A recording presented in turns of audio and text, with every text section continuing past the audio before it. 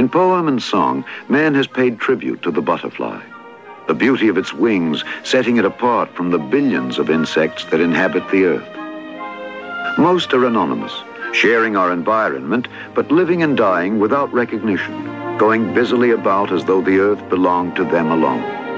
Yet, to feel their presence, one has but to look and listen.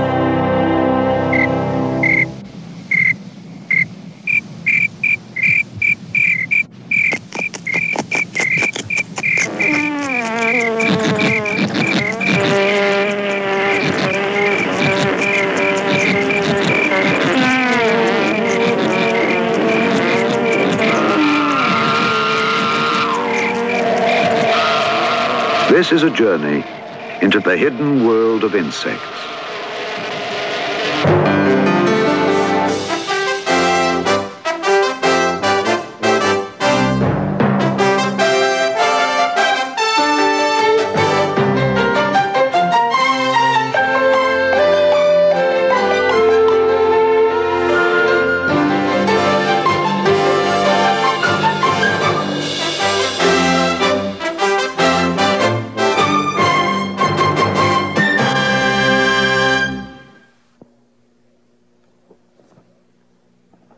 Hello, I'm Mike Farrell, your host for the best of the National Geographic Specials, the landmark series from the National Geographic Society. Discover with us man's quest for our world's hidden wonders and enduring drama. The adventures we embark on may lead to a better understanding of ourselves. There were insects on this planet more than 300 million years before we came on the scene. Yet few of us show even the slightest respect for what is, after all, a far more permanent and hardier existence than our own. Some insects are pests, but most are critical to the delicate balance of nature, and all are worthy of our close attention. As the naturalist Sir Thomas Blunt observed, every flower of the field, every fiber of a plant, every particle of an insect carries with it the impress of its maker. So let's take that closer look and journey into the fascinating world of butterflies, bees, termites, army ants, locusts, just to name a few. Here, then, is the hidden world of nature's marvels, the insects.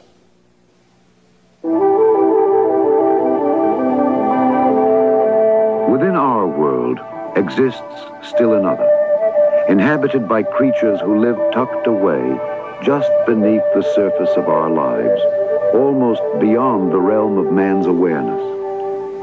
This is the hidden world, domain of the insects. And anywhere on earth, one has but to turn back the petal of a flower to uncover the tranquil beauty and the terrifying violence of their existence.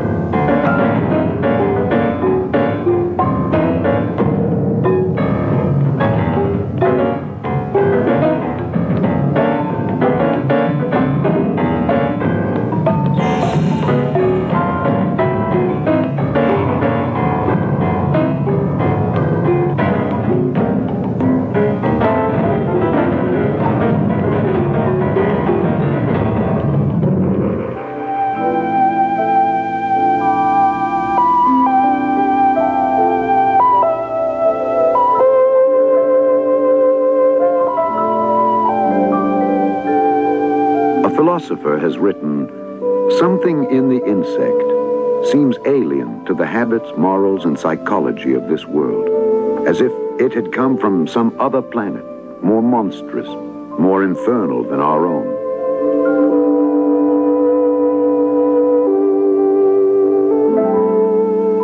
What is known of this alien world has been learned mostly in the last 100 years. Now, realizing the wealth of knowledge it contains, science is beginning to catch up, to understand these tiny creatures.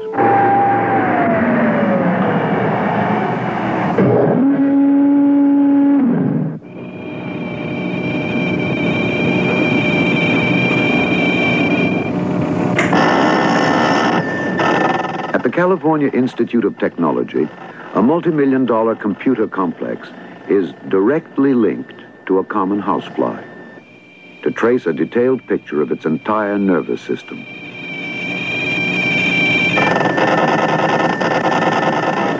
Slowly, one by one, the secrets of the hidden world are being probed and deciphered, and man is only now beginning to fathom the mysteries of a life force that preceded him on Earth by more than 300 million years.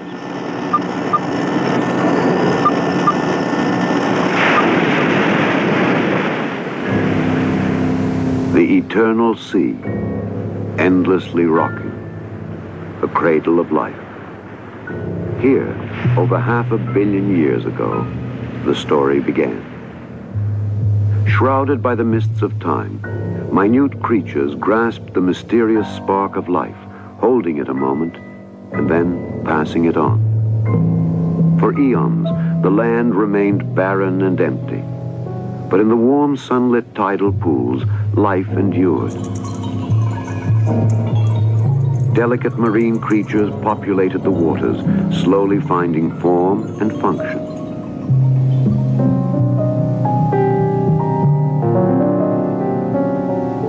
With the coming of plant life to the land, a new era of evolution began.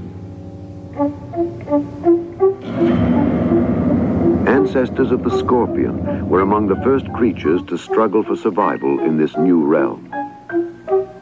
In the millenniums that followed, new life forms evolved. The millipede, a harmless animal propelled by its hundreds of legs. The centipede, a hunter armed with poisonous fangs. And the spider, a superbly adapted predator whose species number in the thousands. It was in this hostile environment that the insects appeared. At first, they were tiny, wingless, and defenseless, much like the silverfish of today. But the predecessors of the dragonfly assured the destiny of the insects. These delicate creatures could escape their countless enemies because they had grown wings, some giants attaining wingspans nearly a yard wide. Flight was a major breakthrough for the insects. Freed from the dangers of the forest floor, they took to the air, spreading across the face of the earth.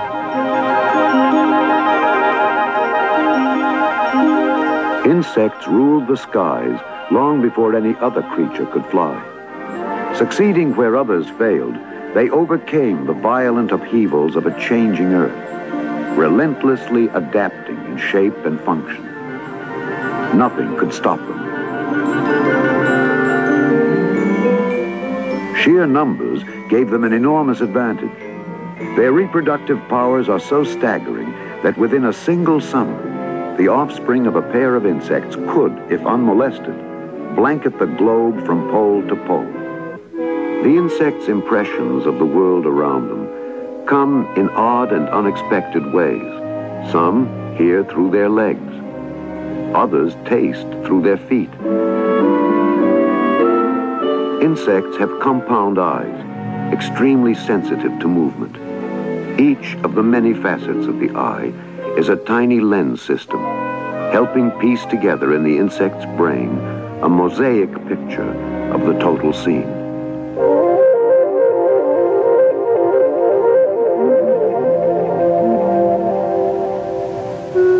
For defenseless insects, the key to survival is camouflage.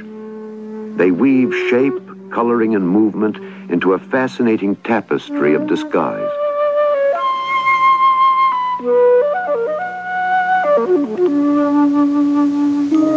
African termite mounds stand as monuments to the success of their builders. Within these fortresses, termites have ensured their survival by combining the special talents of individuals to create an insect society. Inside the hard, rock-like walls of these miniature mountains, a well-developed caste system exists. The majority of the population are workers. Blind and defenseless, their task is to repair and extend the intricate maze of subterranean passages and highways. Soldier termites are dedicated to the defense of the nest. Their powerful jaws are so large that they cannot feed themselves and must be fed by workers. Deep inside the mound is the royal chamber of the queen termite. Swollen so large that her feet can no longer touch the floor, she will spend the rest of her life in this hidden room. Like a whale among minnows, she is a grotesque egg-laying machine whose heaving bulk produces several thousand eggs each day in a lifetime that may last as long as 50 years.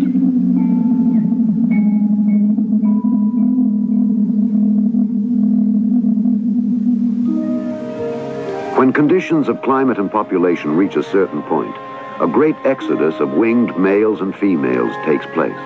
Their sole mission is to found new colonies of termites.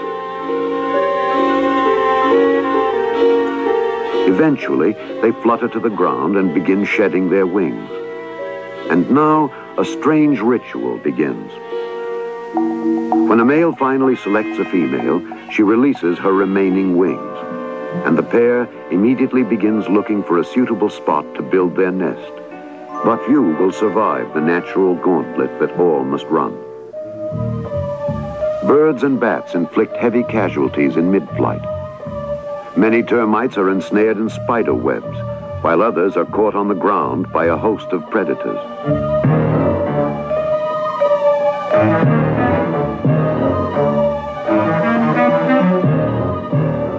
But one pair survives.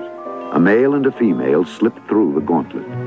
In their new home, they will soon mate, passing on to each of their countless offspring the complicated instinct developed through millions of years of struggle, so that another tower may rise here, a sign that a permanent place for their kind has been assured in the hidden world.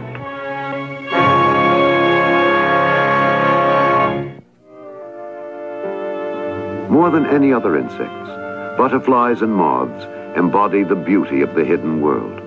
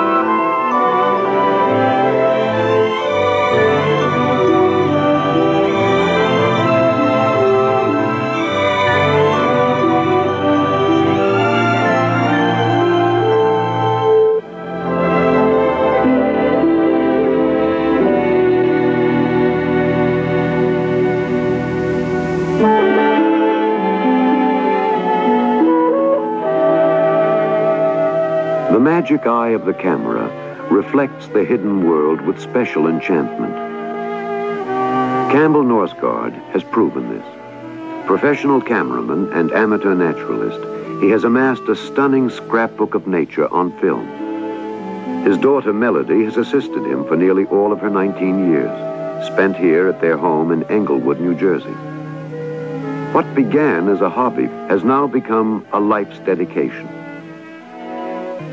Monarch butterflies have been one of his principal subjects. Each spring, he has filmed the females as they arrive from their wintering grounds in the south, laying their eggs on milkweed plants. The tiny sculptured egg is as small as the eye of a needle.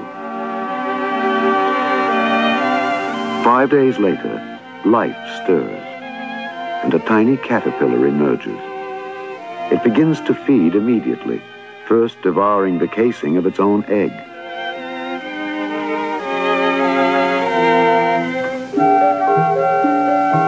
Born with a ravenous appetite, in the course of a few weeks, the caterpillar will grow several thousand times its size at birth. When it has matured, the caterpillar will become sluggish and stop eating. Seeking a suitable branch, it attaches a small button of silk. The caterpillar hangs itself head downward by a special hook at the base of its tail. Now, Campbell Northgard's time-lapse camera shows the incredible process known as metamorphosis. The caterpillar's skin is shed, revealing the pupa underneath. In a few hours, the pupa hardens into a beautiful jade-green chrysalis, ornamented with gold decorations. The cells of the caterpillar are rearranged into the body of a mature monarch butterfly. The chrysalis is transparent just before the butterfly is ready to emerge.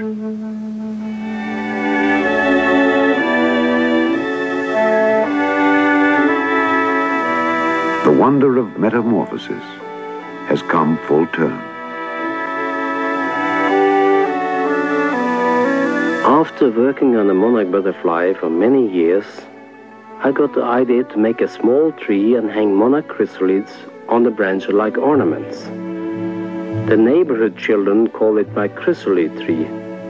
For over a week we watched the tree every day, and then finally the monarchs began emerging.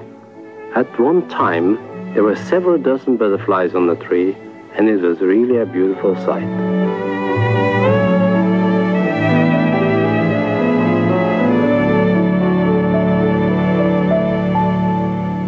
I have tried during many years of working with nature to give my daughter Melody the same appreciation of living things that I have myself.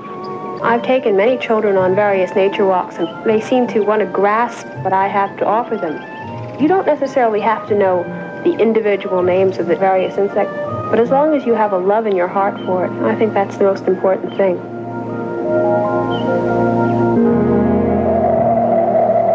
In 1962, Campbell Northgard captured on film one of nature's rarest sights, the emergence of the 17-year cicada.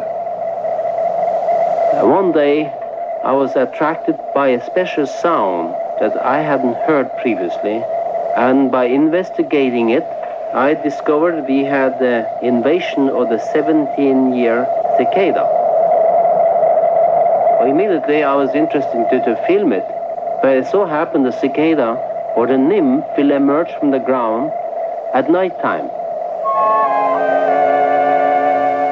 With artificial light, I was able to film the nymph coming out of the ground for the first time in 17 years. They go to the closest tree and start climbing up the trunk. At certain intervals, they stop and attach themselves with their claws to the bark. Now the back of its skin breaks open, and the adult cicada emerges looking like a white mouse with beautiful red eyes.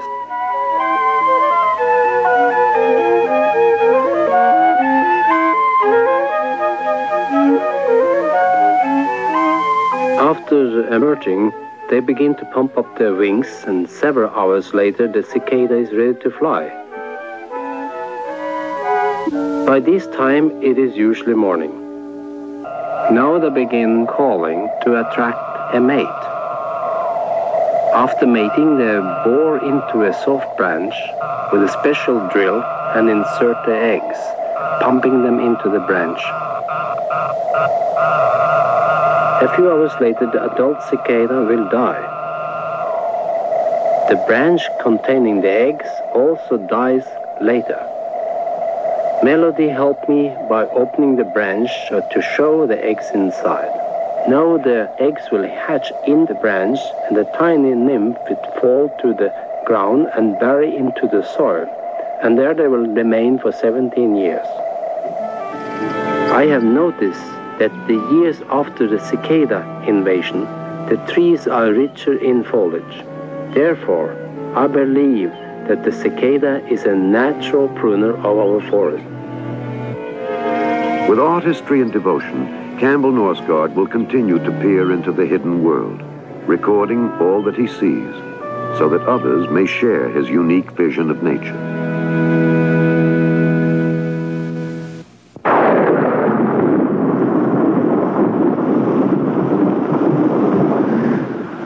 This is nature's showplace, the great rainforests of the tropics, a dense belt of vegetation straddling the equator, covering almost 1/10 of the Earth's land surface. Moist and warm, these vast forests are natural hothouses, stimulating plant life, and providing a unique home for a myriad of different insects. The tropics are the home of such curiosities as the Goliath beetle, one of the heaviest and most powerful of insects. The lanternfly is one of nature's enigmas. Its alligator-like snout is hollow, the teeth and eyes simply color patterns. Does this grotesque face frighten enemies, or is it merely a random design? No one is certain. The most dramatic inhabitant of the tropical zone is the giant walking stick. Slender and delicate, he is a master of mimicry.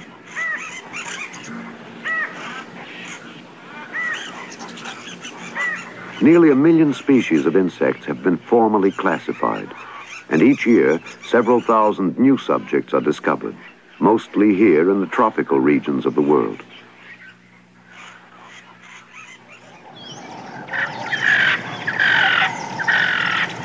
One man has devoted nearly all of his adult life to this task. He is Dr. Graham Bell Fairchild, an American scientist living in Panama, and one of the world's leading authorities on insect life in the tropical rainforest.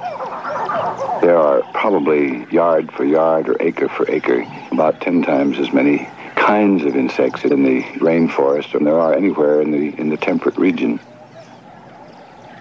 Many things in the tropics are primitive. They resemble their ancestors or the animals that have been found as fossils. Peripatus is one of these so-called fossils. It has many of the structures of an insect and many of the structures of a worm. Most entomologists know of Peripatus because it's the famous missing link. The smaller an insect is, of course, the less conspicuous it is, the less it needs to eat, the more easy it is to hide. At the other extreme, you have a few giant insects, including giant rhinoceros beetles. They are probably successful because of their size, and they're so thick and hard that they're pretty much immune to anything but the largest animals. Then you have another group of insects which are defended against their enemies by a bad taste, a bad odor, or by stinging spines. These are often brilliantly colored, but the sting in some of them is very violent.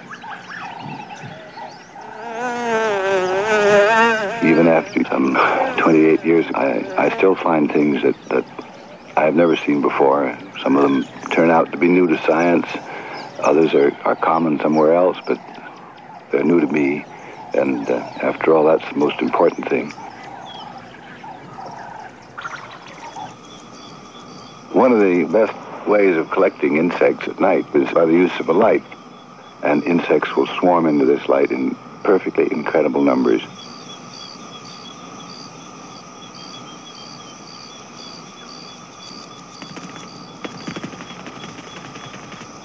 One of the drawbacks to working in the tropics is the richness of the insect life.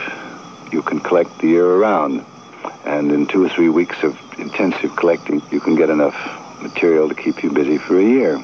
And until we get all the insects named, we don't know exactly what we're dealing with. Dr. Graham Bell Fairchild is a pioneer, for entomology, the study of insects, is a young science. But his work cannot be completed in his lifetime. It will remain for future generations to finish the task Dr. Fairchild has begun.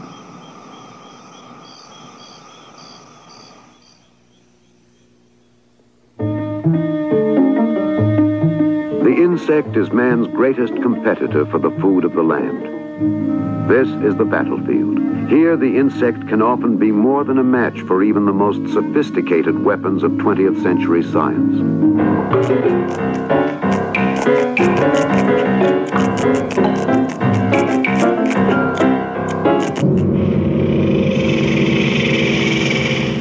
Locusts, the 8th plague of Egypt, as destructive today as in the time of the pharaohs. Native farmers still fight these invaders with the hopeless weapons of another age, a grim reminder of the misery man has suffered in the past.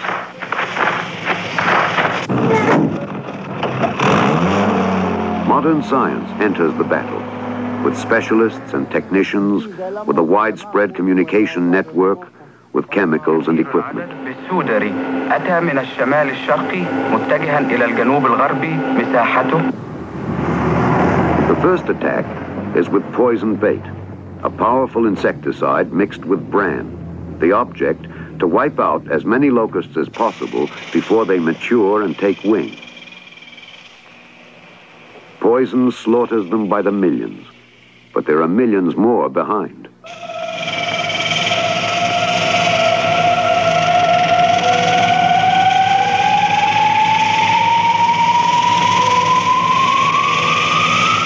The battle moves from ground to air.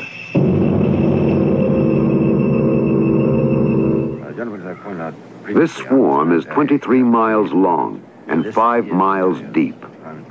Aerial spraying is the only weapon left.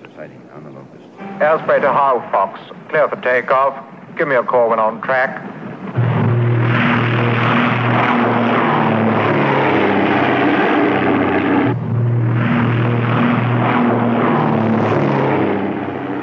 Roger, Howe, Fox. Air spray listening out. There are clouds ahead.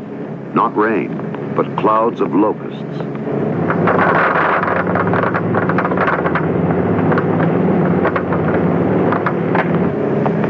Pilots risk their lives, but their efforts are in vain. Enough locusts will get through to lay bare vast stretches of land.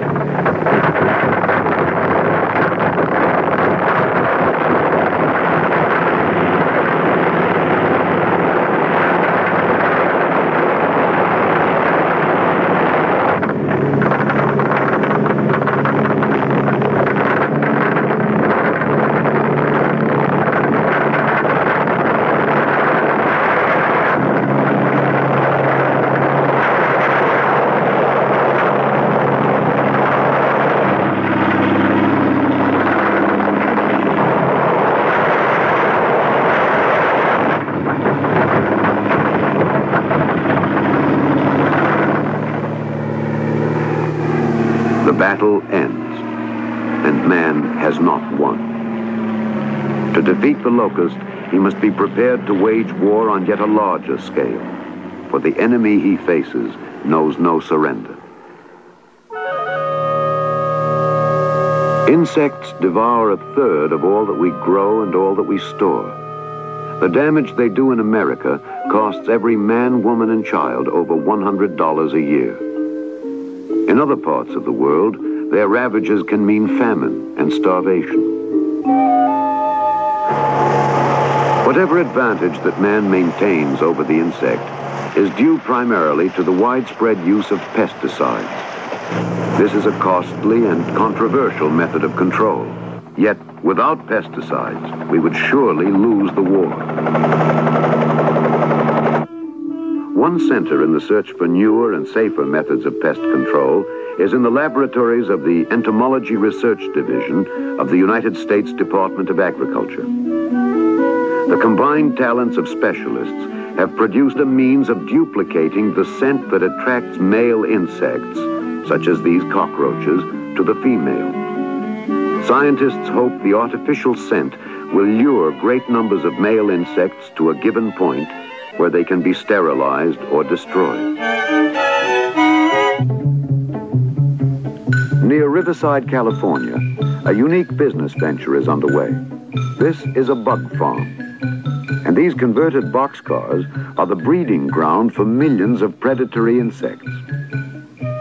Project manager Richard Morrison inspects one of his most popular commodities, the green lacewing. These harmless-looking creatures are a powerful ally in a technique known as biological control. Adult lacewings lay eggs on the inner lids of their containers, which are lined with rice husks. Each day, the husks are scraped from the lids and packaged for sale and shipment to farmers across the nation. Once the eggs hatch in their new environment, the larvae set to work devouring insect pests like the aphid, turning insect against insect. This is the technique of biological control.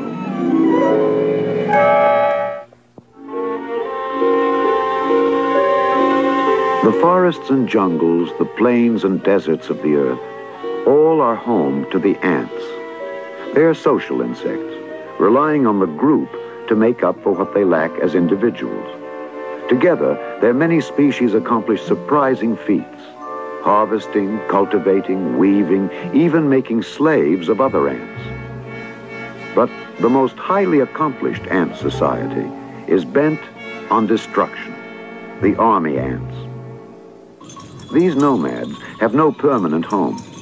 They form temporary bivouacs constructed of their own bodies. Inside are tunnels, storage rooms, and nurseries. A seething nest made entirely of living ants. With the first light of dawn, the bivouac begins to stir. Another day of raiding begins. Hundreds of thousands of workers swarm from the bivouac, streaming across the forest floor in search of prey. Following chemical trails laid down by the leaders, battalions swiftly fan out in different directions, probing for every likely source of food. They will converge on any unfortunate creature that crosses their path.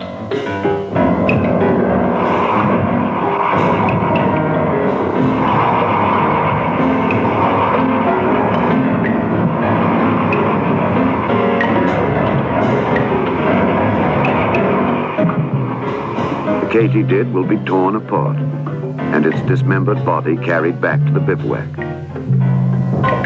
By the end of the day, raiding parties return along the main trail, carrying pieces of their slaughtered victims, along with the eggs, pupae, and larvae of other insects.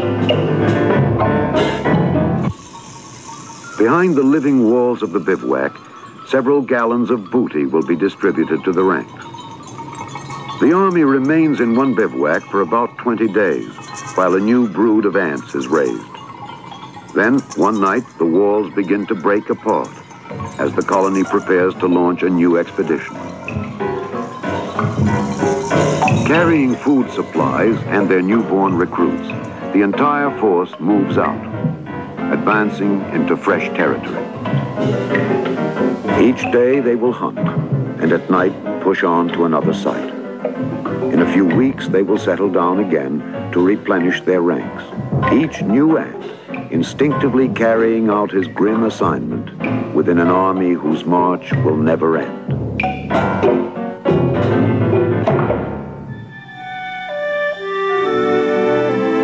One insect creates beauty as a byproduct of its work. It gave ancient man his first taste of honey, and over 4,000 years ago, man domesticated and began to observe the well-ordered world of the honeybee. The hive exists as a selfless society, functioning as a unit to care for the queen bee and thereby ensure its own preservation. It is the worker bees who gather honey, tend the hive, and serve the queen by cleaning her, grooming her, feeding her. The workers are barren females. New life can come from the queen alone. Twice the size of the ordinary bee, the queen inspects the cells for cleanliness before laying some 2,000 eggs each day. Pulsing with life, the egg begins its 20-day transformation. The worker bees must feed each larva 1,300 times daily. In 12 days, the pupae will assume adult form. Later, the young bee emerges, chewing its way through the wax covering of its cell.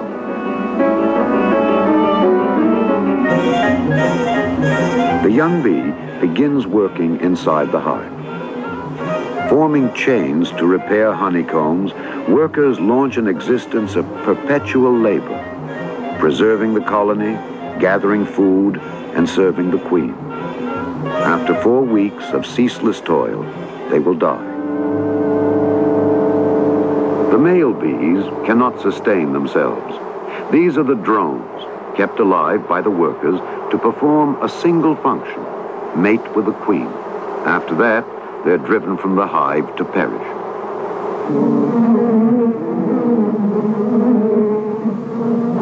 There is only one tragedy which can affect a colony. the death of the queen bee. Now, in a frenzy seen only when survival of the hive is in question, the workers begin production of a new queen. Ordinary worker eggs are selected, but special cells are built around them.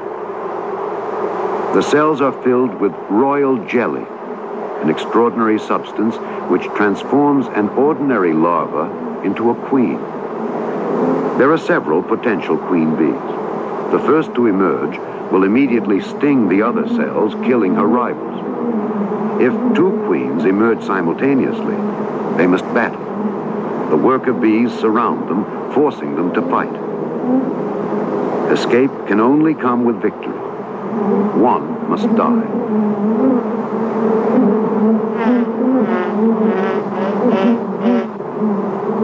The workers will act to prevent both queens from being mortally wounded. One must survive, or the colony faces extinction. The dead queen is carried off, while workers attack the other royal eggs and the royal cells so carefully built and cared for.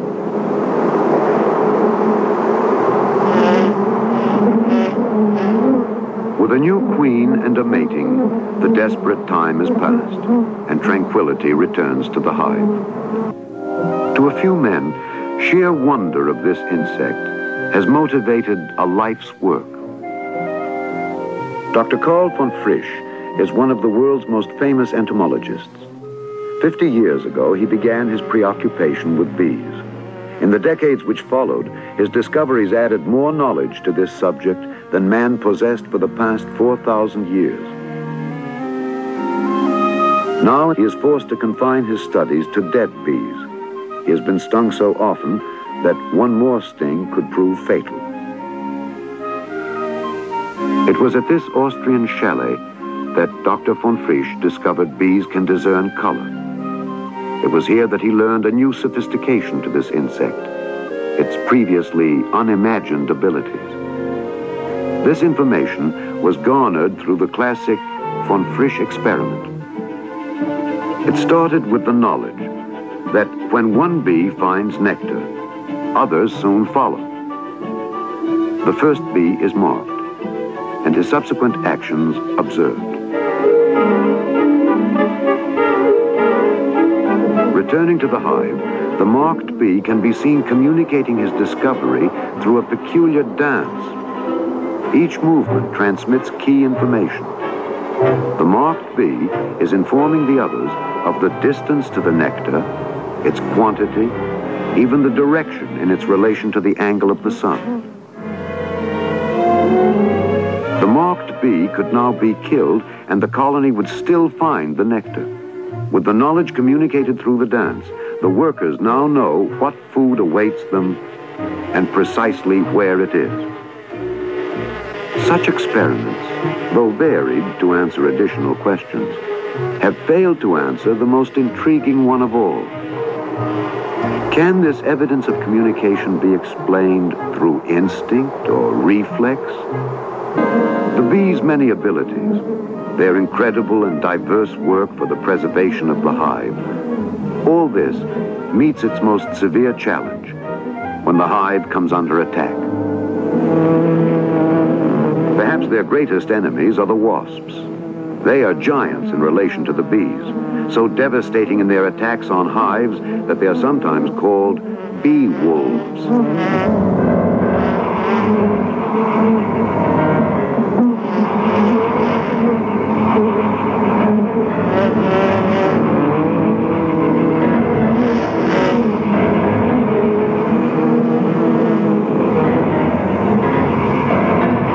They crush the worker bees in their jaws and throw them to the ground. Below, other wasps carry off the dead victims to feed them to their young. As alarm spreads through the colony, a desperate battle begins. The bees, as always, act in unison, their weapon a stinger, and a wasp must be stung many times.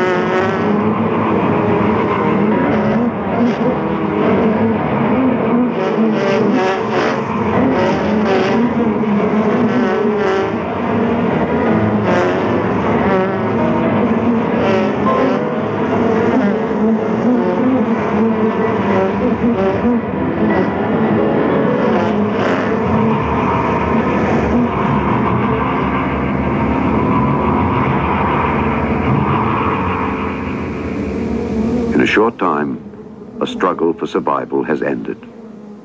In this lower form of life, there is no aftermath to brutality. It is simply over. The world of insects is an alien world. This life form offers man little to relate to. There seems no link. But there are similarities. Both man and the insect have shown efficiency, ingenuity, and even a similar destructive instinct.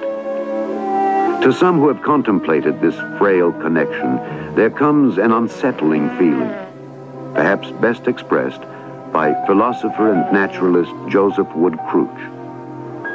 Because our society is becoming so tightly organized, and the techniques of conditioning human beings so refined, the insect is sometimes held to us as an awful warning against what we might come to resemble.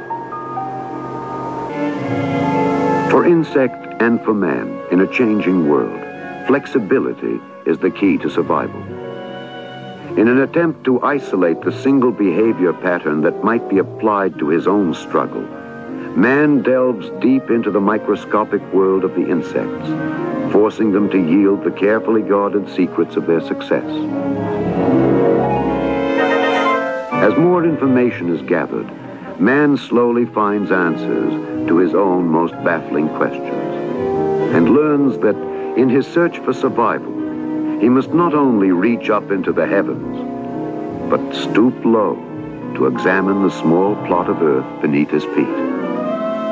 For in a world so minute that a blade of grass towers like a skyscraper, and a whole society can live and die in the impression left by a single footprint, man may find answers so enormous that his own fleeting existence can be made more permanent. It is for this reason that he will continue on his journey through the hidden world.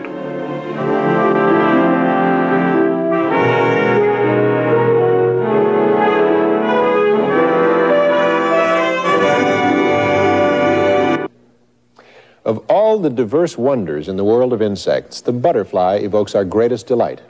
The sight of myriads of monarchs wintering in the trees of California has brought joy to millions. And now, the puzzling mystery of where the monarch butterflies of the East Coast migrate in winter has finally been solved. Scientists discovered tens of millions of them transforming the landscape in the mountains of Mexico. In 1986, the area was designated a butterfly sanctuary, which attracts thousands of visitors yearly. Next time on the Best of the National Geographic Specials, we'll explore another corner of the endlessly rewarding and surprising world around us. I'm Mike Farrell for the National Geographic Society.